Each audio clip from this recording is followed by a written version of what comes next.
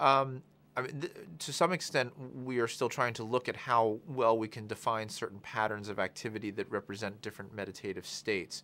Of course, again, we're always kind of at the limitation of we are relying on the individuals to be honest with us about what they did experience and to tell us what they felt and so forth. And at least in our initial studies, we are trying to match up what they say with what we see on the scans.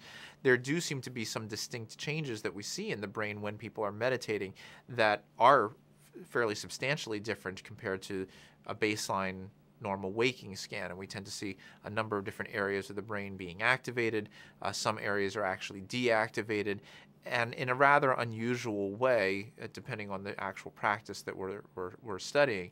But when we see that, that tends to show us to some degree that this is a person who is, in fact, in a meditation state or in a prayer state. I don't know if we're at the point yet in our research, though, where if you said, here's a scan, is this person meditating?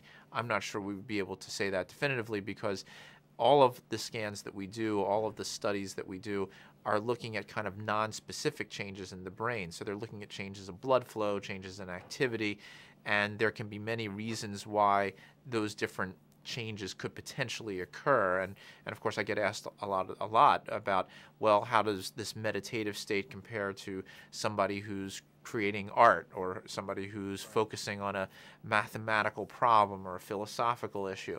And to some extent, I think that's true. I think that there is a continuum of experiences that people can have along these lines, that some can be extremely powerful, some can be very mild, but we all, in some sense, are capable of engaging in those kinds of experiences and having them to some degree or another. It's just a matter of how strong they are and what specific elements are involved in them.